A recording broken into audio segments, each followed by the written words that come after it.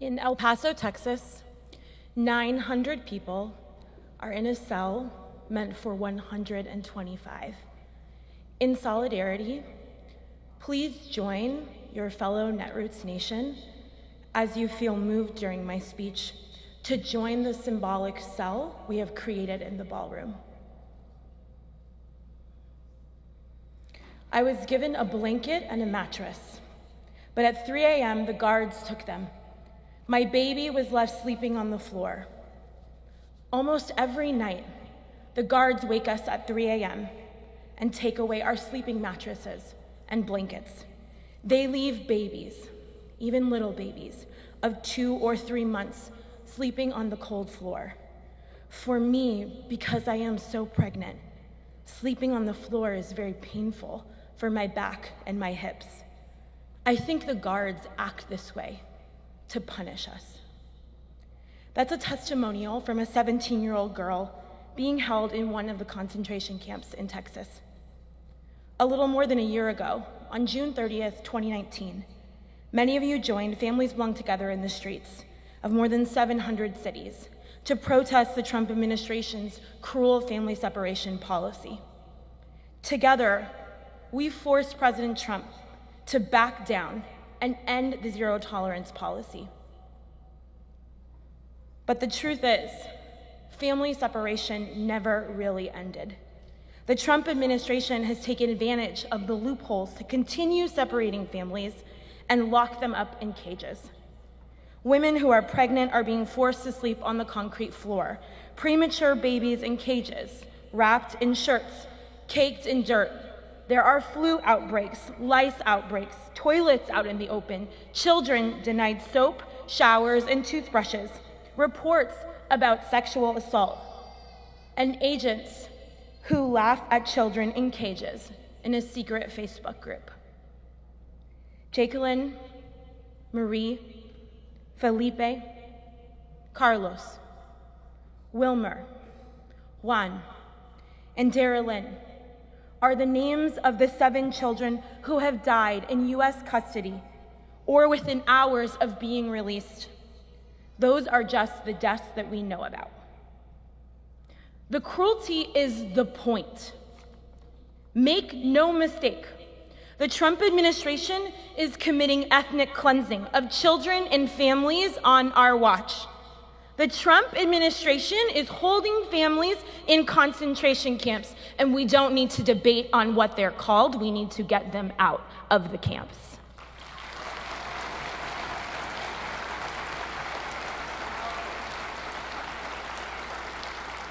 The Trump administration hates immigrants and immigration so much that they have killed children to make an example of them so that they can shut brown and black and AAPI and trans people out of America.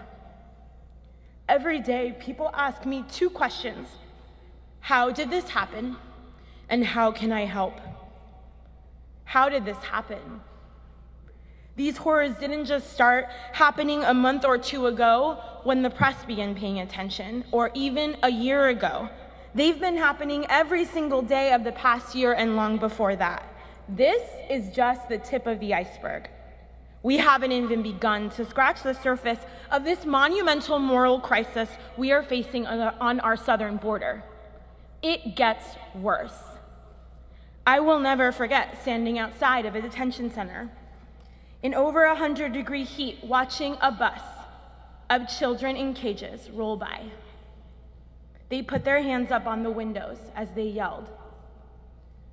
As we yelled, "No están solos." You are not alone. I will never, ever forget those little hands. They were so small. The truth is, I have never felt more alone in that moment, because the reality is we have abandoned those children, not just the ones on that bus or even the ones in the last year, but for decades. The progressive movement has ignored these children, their parents, their fathers, and the work of creating an America that respects people who move. I am a fourth-generation American. I am Mexican American, and I am a proud progressive. But I'm not an immigrant. My mother or father aren't immigrants. Like many of you, I have a legacy of immigration in my family, but I've never had to deal with worrying about my papers. And what I've learned over the last month is what people are really asking is, how did this happen? Is how did I not know about this before? How is this possible? And then they ask, how can I help? Well, I still haven't figured out a low-risk, non-problematic, totally inclusive, easy, portable, visually stunning, media-friendly action that the world can all do on one day. But what I do know is that we won't close concentration camps with symbolic actions. It took a war to close the last ones.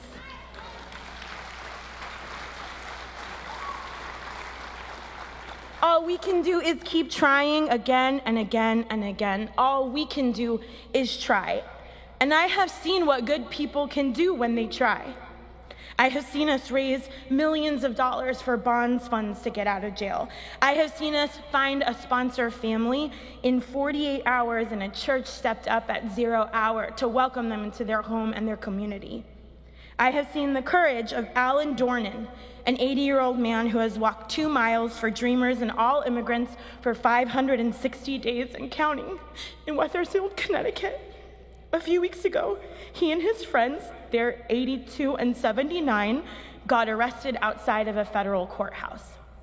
And I have seen moms and grandmas with babies in their laps work the phones to find an apartment for families who've been reunited on a few days' notice. I have seen angels led by Susie Haslett, who became a rapid response travel agency out of an office in DC that brought hundreds of flights for families to be reunited with their families. And I have seen attorneys leave their own babies and sit for hours at the border, waiting with children who are waiting to prosecute their claims for asylum. I have seen hundreds of thousands of people plan and turn out for protests because there is no such thing as other people's children. And I have seen survivors of internment camps. Yes, we should have had for that. I have seen survivors of internment camps go to detention centers to witness the horrors that they know far too well. Yesterday, Yasmin Juarez testified in front of the US Congress. She's a mother who's been released from detention, and she recounted the slow and painful death of her daughter, who died after being denied medical care by Border Patrol. I have seen pastors get arrested in the Hall of Congress. I have seen bank executives respond to the pressure from organizing led by Moms Rising and others and divest millions of dollars from GEO Group and Civic Corps, the main operators of the private jails where children are kept. And I have seen elected officials like Representative Castro and Senator Booker and Representative Presley and Representative Jayapal visit the camps and sneak cell phone cameras into facilities and escort asylum seekers across a bridge to ensure CPB can't deny them their rights. And yet, even with all of this, migrants are still dying. The camps are still open. And that's because some of us aren't trying. Amazon and Palantir. When a raid happens this weekend, when families are separated and sent to these camps, it will be powered by technology from these companies. You think Wayfair is bad. If you, your company, or your organization uses Amazon Web Services, it's time to make that trend too.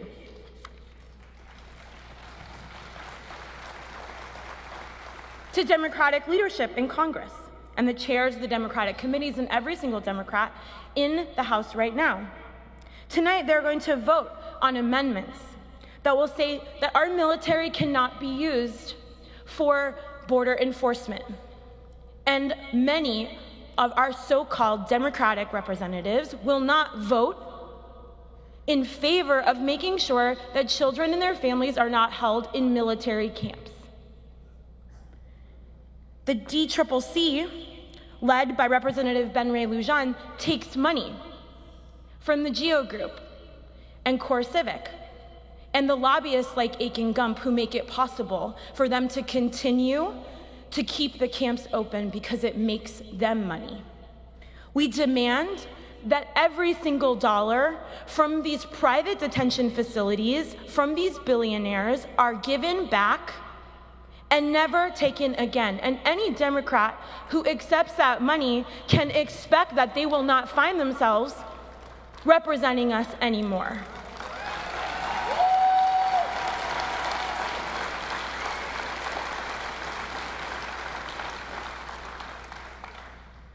There will be many presidential candidates who will grace this stage this weekend and talk to you about family separation. And to them I say, you must do more than use your rhetoric or speak Spanish to us during debates. You must go to the border. You must force yourself into these camps. And you must make this a priority piece of legislation, not empty promises, in your first 100 days of office to ensure that we end family separation and close every single detention center once and for all.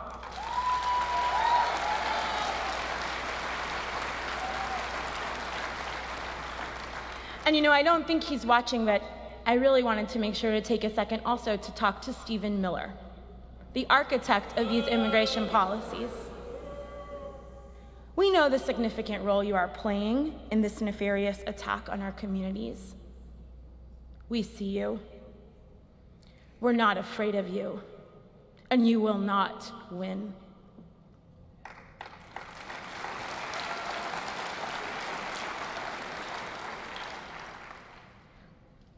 To all of you in this room, and allies across the country and the world who are watching, I know that you have donated. I know that you have come out on the streets. I know that some of you have brought families into your homes. I know that you have called Congress, and I am sorry, but I have to ask you to do more. These are concentration camps, and children are dying. Every day that these camps are open, we are failing down on the job, because these children are counting on us to make sacrifices. These children are counting on us to shut down these detention centers. These children are counting on us to make sure that they're reunited with their families. At Netroots Nation, you can go tomorrow and join the action in front of the Berks detention facility, a notoriously bad facility that's just down the street from here.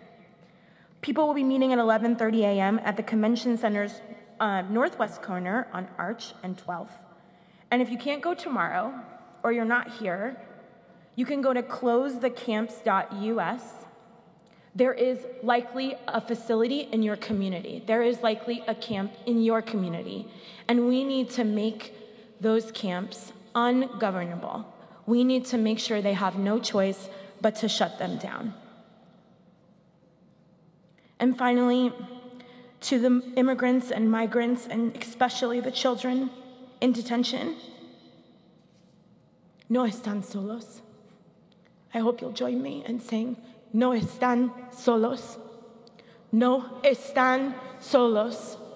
No están solos. No están solos. Thank you.